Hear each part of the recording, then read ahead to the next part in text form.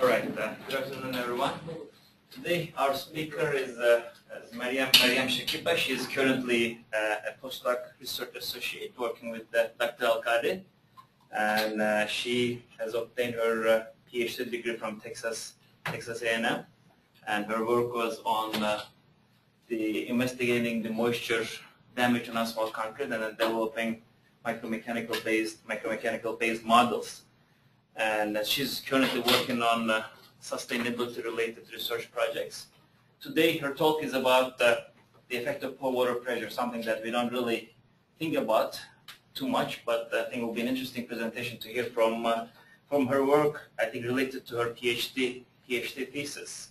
And the title of her presentation is Poor Water Pressure Effect on the Response of Asphalt Concrete Under Coupled Moisture Mechanical Loading. I would like to welcome Mariam for her presentation.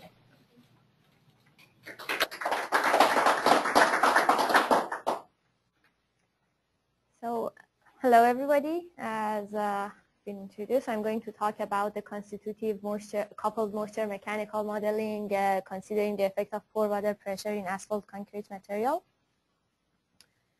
So, as we all know, asphalt concrete widely used to construct roads and pavements. Therefore, this material is exposed to cyclic mechanical load due to vehicle loading on the pavement, and also environmental condition. One of the most important environmental condition on the pavement is the moisture, which can be in the form of liquid, rainfall, or relative humidity. This liquid or relative humidity can infiltrate to the asphalt mixture structures and degrades the material properties of the solid phase, which is the mastic, mainly and aggregates, and also it can diffuse and substitute at the aggregate mastic interface and cause the separation. So there are two main approaches modeling the effect of moisture inside the asphalt concrete, which is the micromechanical modeling and macromechanical modeling. The micromechanical modeling, mostly they are using a cohesive zone elements to model the interface between aggregate and the mastic. And for the macromechanical modeling, usually they introduced an internal state variable, which is the moisture damage variable, and then they propose relationship for them. For mostly these relationship, for example, in the cohesive zone element, they are assuming that the strength at this cohesive zone element is decreasing as a function of moisture content. And also, for example, for the macromechanical modeling, they are proposing a relationship for this moisture damage variable as a function of just moisture content. These are not realistic because these models cannot consider the effect of a fixed level of moisture content. So through time, a fixed level of moisture content still can degrade the material properties. And also these models are irreversible. So if upon drawing, the whole degraded stiffness and strength of the material recovered with drawing of the material. So to improve these models, Abu Arab and Graham, they proposed an evolution function for the moisture damage variable. So this evolution function will solve two problems. It is a time-dependent model. So at a fixed moisture level content, the material still degrades through time. And it is irreversible. So the material cannot obtain back its strength through drawing. But still, this model is not history dependent. It cannot consider the history of moisture and mechanical damage in the asphalt pavement, and it hasn't been validated through experimental data. And there are tons of works considering the degradation of the material in composite and other porous media. So, and we know that asphalt concrete is a rate and temperature dependent material which shows viscoelastic, viscoplastic damage healing behavior. Therefore, PANDA, which is a pavement analysis using nonlinear damage approach, has been developed to consider all these complex mechanical behavior of asphalt concrete, mechanical and moisture. So in PANDA, we have used the Shapley's nonlinear theory to model the viscoelasticity, Perzina to model the viscoplasticity, and the model by Darabi et al. To consider the healing and mechanical viscodamage of asphalt concrete. So the missing circle, the missing chain here, part of PANDA, is the environmental condition, which is moisture damage. This moisture damage should be coupled to the other mechanical response of asphalt concrete, and also it should consider the history and time dependency, which is missing from the previous model. Therefore, an evolution function has been proposed to consider the moisture damage model. This model is the continuum damage mechanic framework, extended to continuum moisture mechanical damage mechanics to consider the coupling between moisture damage effect and mechanical behavior of asphalt concrete. The model is applicable to both micro and macro scale. It's a physically based constitutive equation. It can consider the effect of time and history, and it can consider the effects of pore water pressure. So what is moisture damage? Moisture damage is a complex phenomenon which is happening through asphalt concrete through different mechanisms. The thermodynamic phenomenon, which is when moisture diffusing through the asphalt mix, substitution of water at the aggregate mastic interface, is a thermodynamically favorable phenomenon. So once moisture diffuses and infiltrates through the mixture, it substitutes at the interface, cause the separation of the aggregate from the mastic. Also, a chemical, just the diffusion of the moisture through mastic itself, it's a viscoelastic material. Due to time, some chemical reactions happening, and the properties of the mastic degrades with moisture. And inside the asphalt mix, there are interconnected macro pores and cracks. When we have saturated, interconnected crack and voids and traffic loading on the pavement, it will cause a fast flow of water through this interconnected crack and void. The flow of water causes the washing away of the mastic from its surface, which is the physical phenomenon.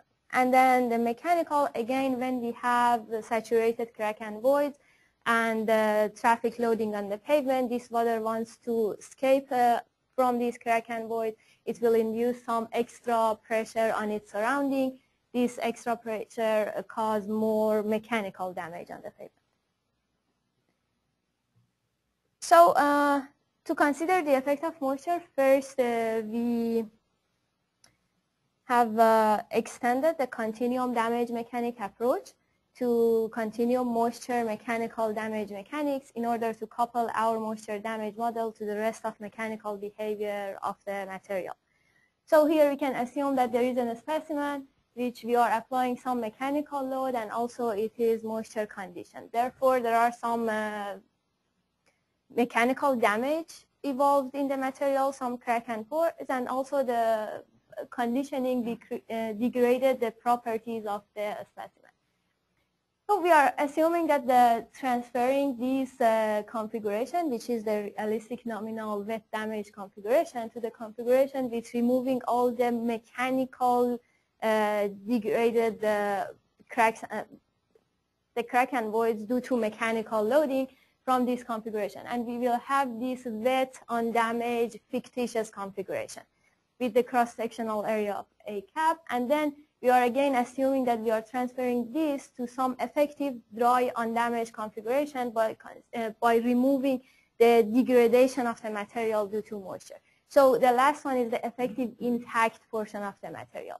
And then the applied load on all these specimens are the same. Defining the damage variables, we will obtain this coupling relationship between the moisture and mechanical damage variables, and the relationship between the stress in the nominal configuration sigma and sigma bar, which is the effective stress in the effective configuration. Then we have used a thermodynamic-based formulation to develop a constitutive relationship for the moisture damage. So again, asphalt concrete is a composite material, consists of aggregate, mastic, and air voids.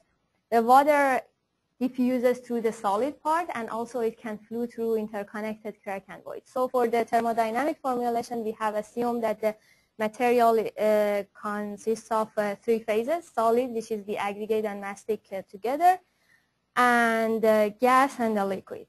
The liquid is divided in two parts to consider all the moisture phenomena happening in the asphalt concrete. The moisture inside the solid part, which is the moisture concentration equal to the degree of saturation of the solid part to the maximum moisture uptake that the solid part can have. And the moisture content inside the crack and void, which is the degree of saturation times the porosity of the material. I'm going through this formulation very fast. So we have used the principle of virtual power, which stated that the internal virtual power is equal to the external power supply to the material. From here, we have obtained a balance equation for the three phases of liquid, solid, and gas phase.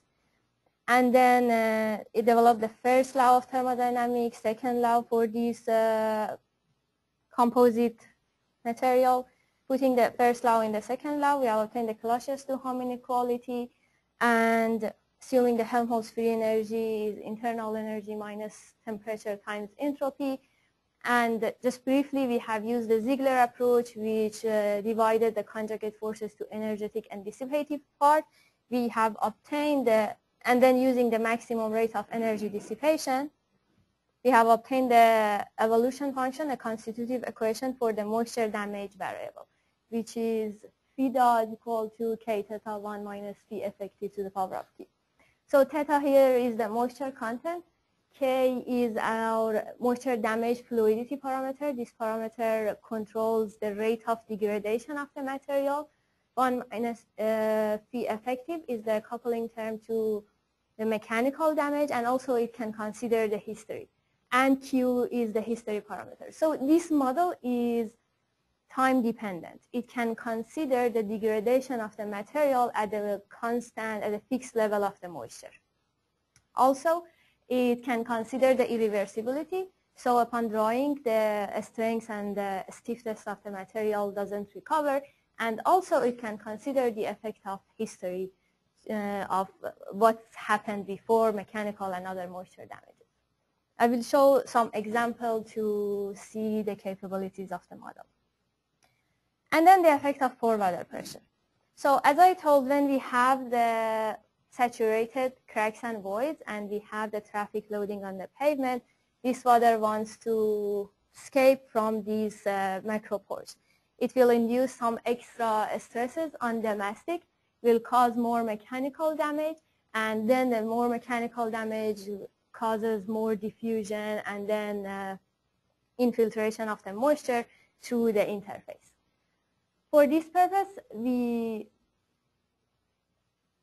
revise the constitutive equation for the stress strain, which is the nonlinear the Shapley viscoelasticity theory, with considering the effect of pore water pressure. So here, this one, yeah, just simply, it is so similar to the effective stress concept in the soil mechanics.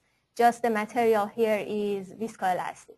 So the material, we have used a very simple linear function here, and the material property is the Biot coefficient, which has been introduced for the effect of pore water pressure for viscoelastic material.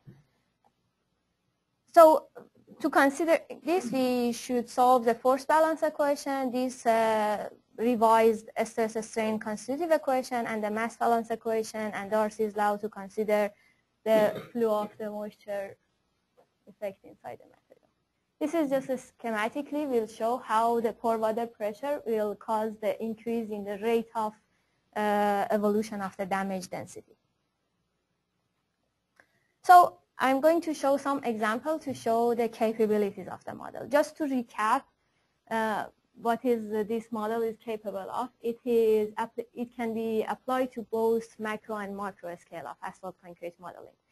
It can consider the adhesive, which is the separation of the aggregate from the mastic, and also it can consider the cohesive damage, which is the degradation of the mastic itself. It has been implemented in pandas, so it's coupled to the mechanical, viscoelastic, viscoplastic, viscodamage behavior of asphalt. The model is time and history dependent and can consider the effect of pore water pressure. So it is applicable to microscale. So we have used this 2D microstructural representation of asphalt concrete material to show the capability of the model. And we have used the fixed law to simulate the moisture diffusion through the mastic, which is theta dot equal to d Laplacian of theta. D is the moisture diffusivity. And for this figure, we have assumed that the normalized moisture content is equal to 1 on top of the model and equal to half on the lateral sides, to kind of representing a rainy day, which we have normalized moisture content on the pavement equal to 1 and it's decreasing to the depth. And then after moisture conditioning the material, a mechanical load has been applied on top of the pavement, and this figure shows the mechanical damage evolution through the pavement. So here we can see how mechanical damage concentrated on top and also lateral sides.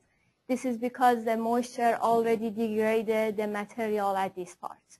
So this figure shows that the model can predict the separation of the aggregates from the mastic and the stripping of the asphalt.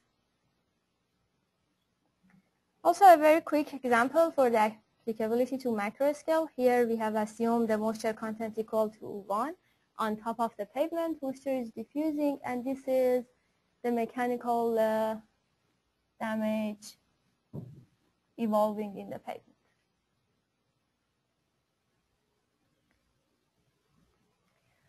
Okay, I thought that the model can predict both adhesive and cohesive degradation of the pavement.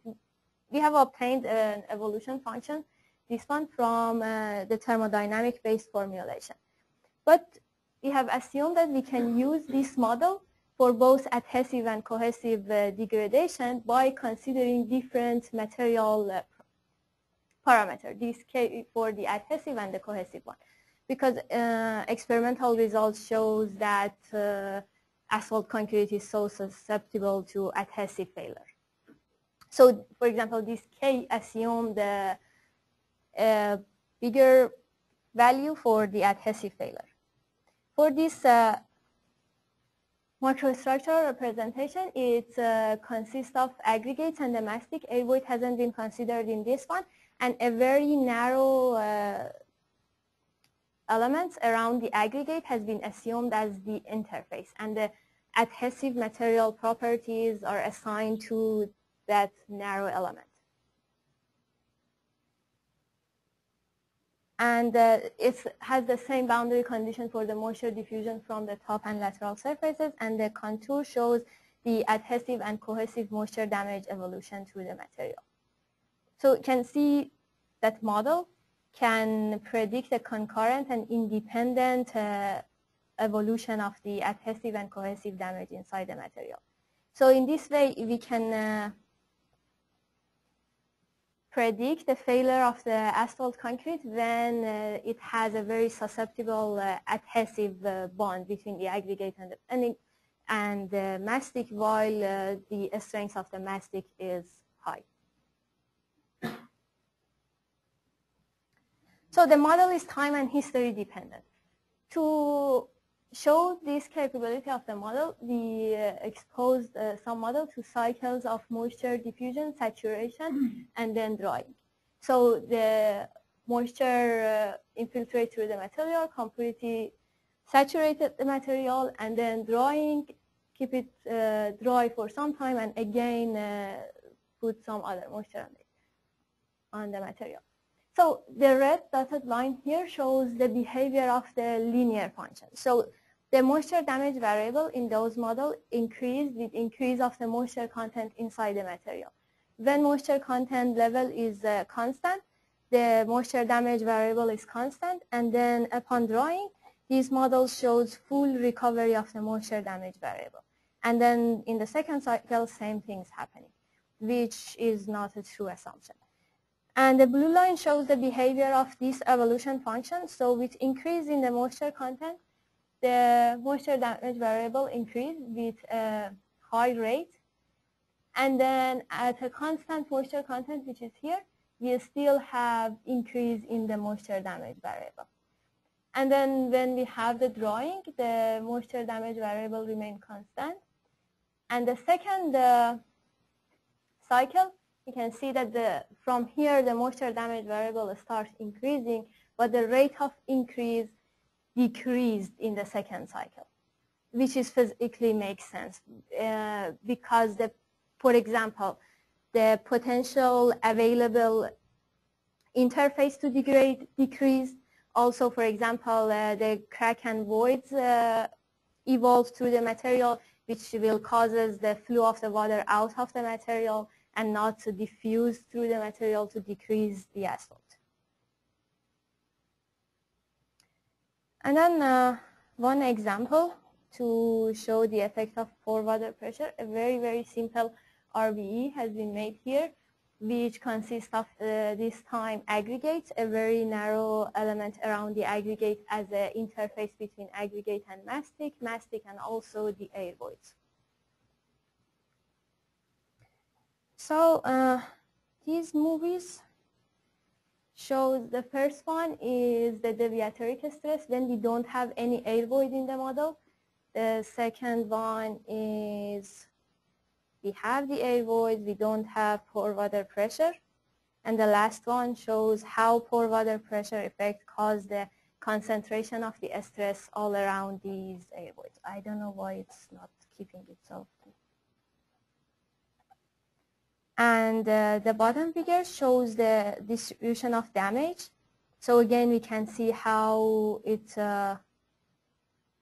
causes damage to concentrate all around these air voids. And also I should emphasize again, this air void is completely saturated from the first step. So again, just the concentration of the stress and also causing the damage to be concentrated and also infiltrate through the interface.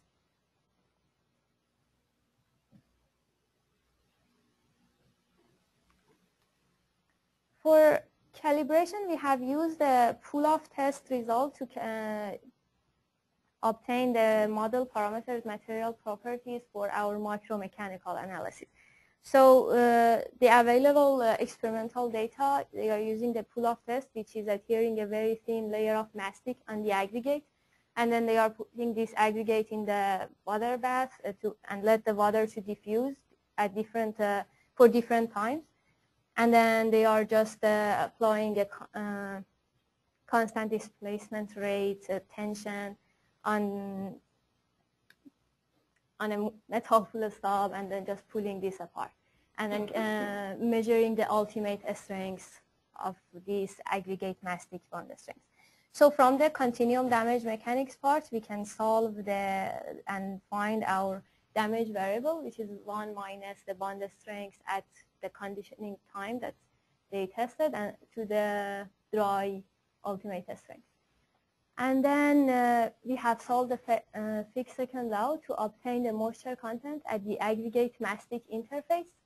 Knowing the moisture content and also this damage variable, we can solve this equation to obtain K and Q for different moisture conditioning time.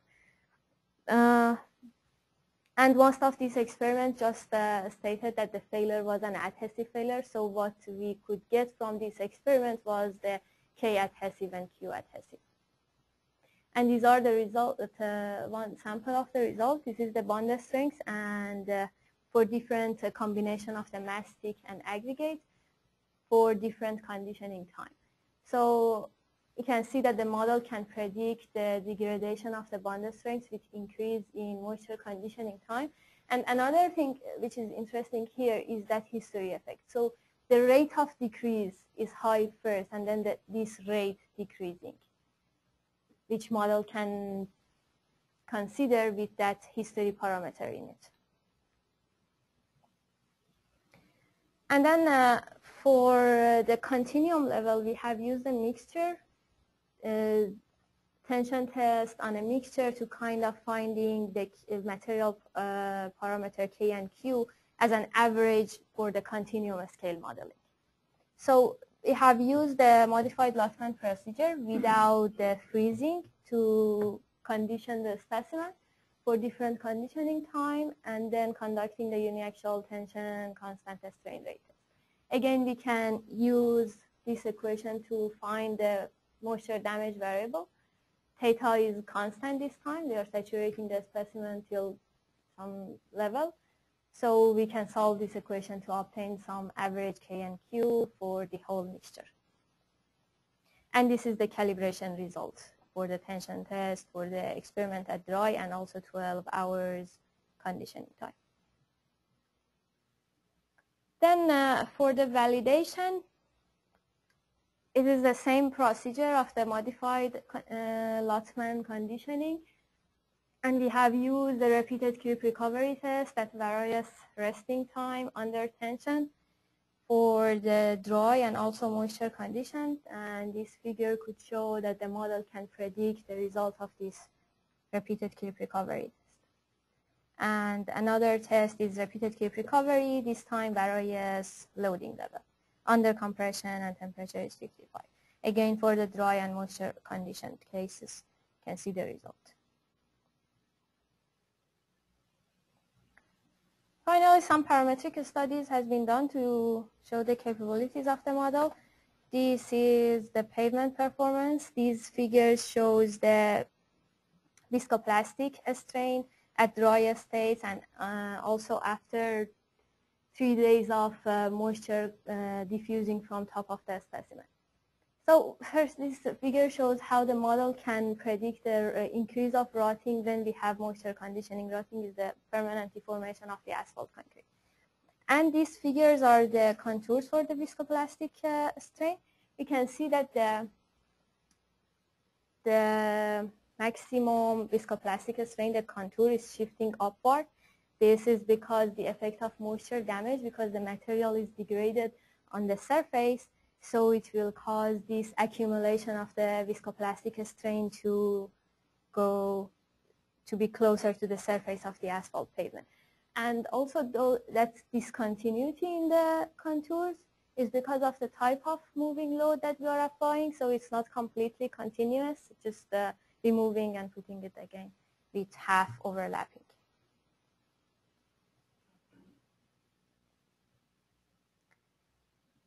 And then again, some micromechanical simulations. These are the result of 2D. And then the RVE has exposed to water on top and also lateral side, and then the mechanical load applied on top of the specimen. So the diagram shows how with increase of the moisture conditioning time, the ultimate strength and also the stiffness modulus decreased with this increase. And also this shows the contours for the mechanical damage variable. You can see at the dry condition, the distribution of the mechanical damage through the specimen is kind of uniform, but with increase of the moisture conditioning time, these contours are concentrating on top and lateral side because the material is already degraded at this place. And then this is just one example of the 3D micromechanical simulation. So the moisture is diffusing from the top surface. The figure shows the moisture damage. With increase of the time, the moisture diffuses more through the specimen and also degraded bigger portion of the material. And then the mechanical damage, again, we can see at dry condition, we have kind of uniform distribution of the mechanical damage, and then the mechanical damage is concentrating on top. These figures can show that model can predict the separation of the aggregates from the mastic during the wet seasons. And these figures are at this strain level, which is 0.67%. And again, ultimate strength decreasing with increase of the moisture conditioning. So just some movies to show the moisture diffusion through these 3D micromechanic and also the mechanical damage. And then we have conducted some parametric study to see the effect of different, for example, the percentage of the air voids on the pore water pressure, the position and angle of this one. For example, here, this is going to considering the effect of the position of these air voids, the angle of it. So these figures shows how the angle and position of the air voids can cause different distribution of the mechanical damage and also infiltration of the damage to the interface, to different places at the interface. So for example, at the first one, it will cause kind of concentration at this place.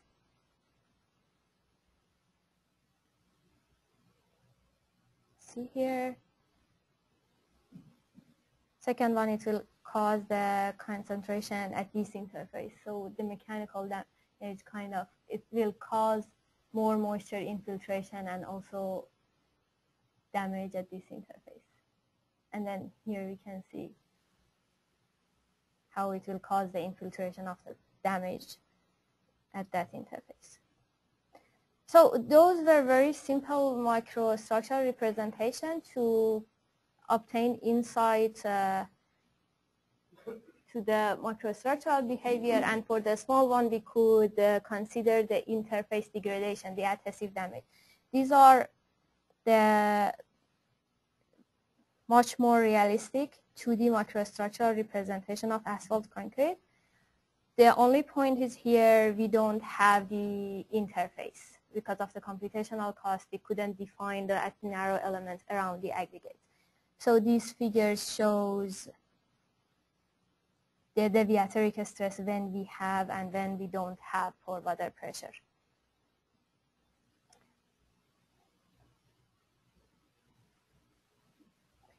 And then this is the same model.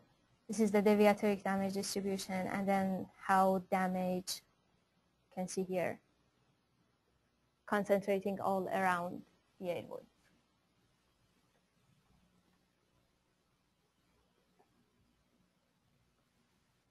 And it will completely change the pattern of distribution of damage through the material.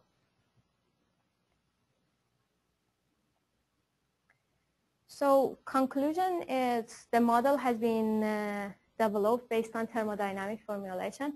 So it physically makes sense. It's obtained based on physics, so it doesn't contradict the thermodynamics, which is actually those linear functions. It's really interesting. When I have tried to obtain those linear functions based on my thermodynamics, they contradict physics, and it was really interesting. And then it can recognize the susceptibility of the aggregate mastic and the mastic itself, so can consider both adhesive and cohesive failure. It is coupled to all mechanical response of asphalt concrete.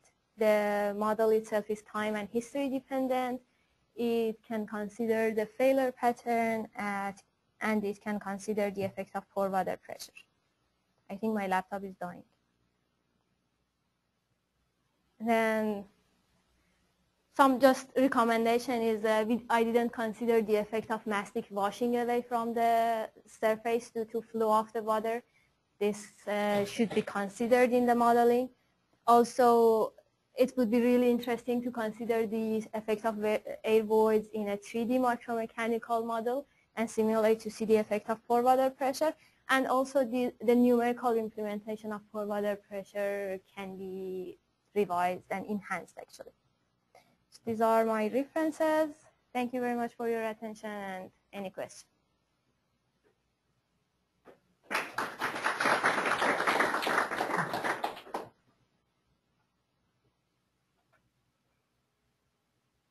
No question.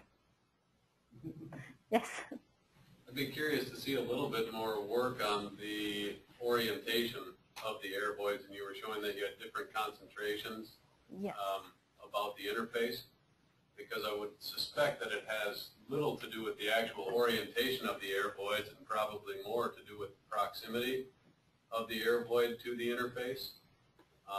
When you're changing the orientation of the air void, do you end up pivoting the air void about the closest point? Because then you would maintain the same proximity between the two. Yeah, that's true. But at the same time, for example, the shape, the concentration are at the ends of, for example, the air void. So when it's concentrated, it causes more concentration of the stress and also more damage. So yeah, I think it is proximity and also the orientation, both of them. So it's a combination of all these anything characteristics of the air void will cause a different distribution of the mechanical damage. Including volume. Yeah, I told that the air void percentage is really important too. That should be considered.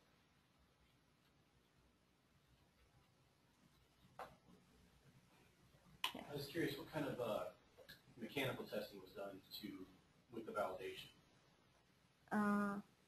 What do you mean Which mechanical testing? tests were run on actual specimens with validations? For the validation, the creep recovery test, I told various resting time. Yeah, for the moisture conditions, I had these two, various resting time and various loading level for the dry and moisture condition cases.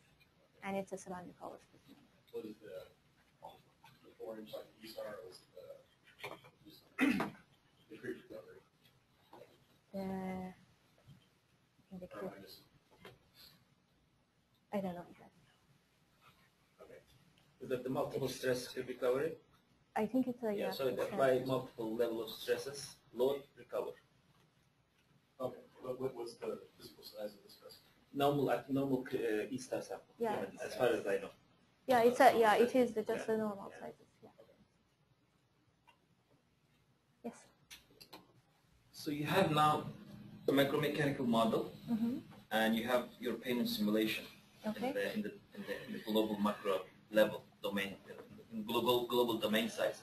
So how do you now translate the information that you obtain in the micromechanical level, and what kind of information that you use that you get from micromechanical level and then in the macro global level?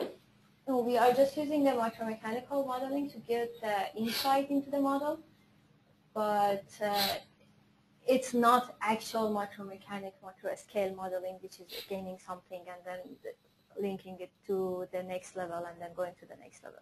No, it hasn't been done. So you use micromechanical model just to prove the concept of using thermodynamic principle, moisture damage, microstructural effects. And also to get insight what is happening. Okay.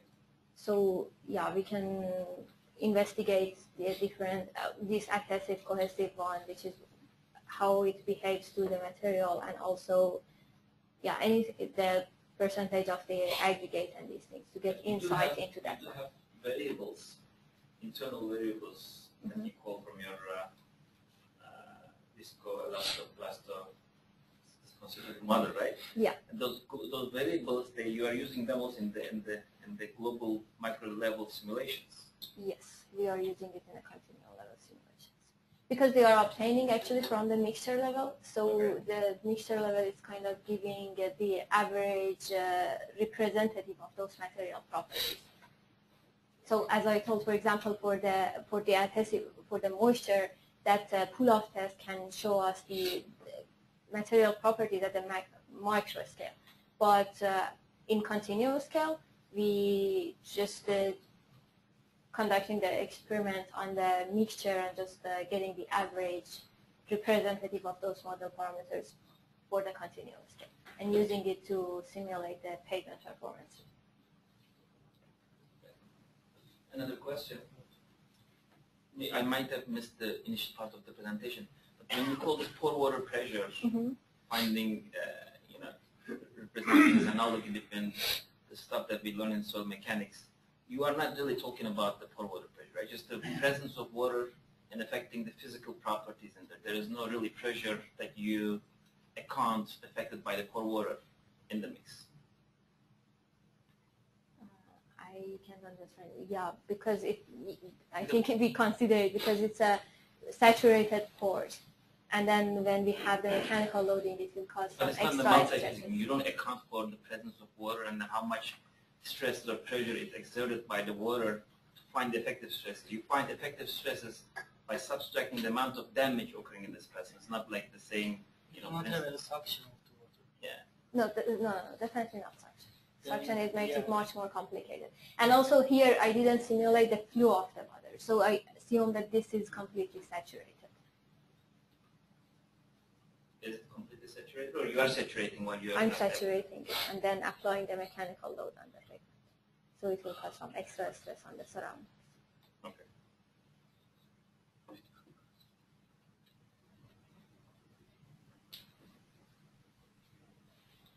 Well, in that case, are there any other questions? That's it. So I'm going to thank Mariam for the presentation.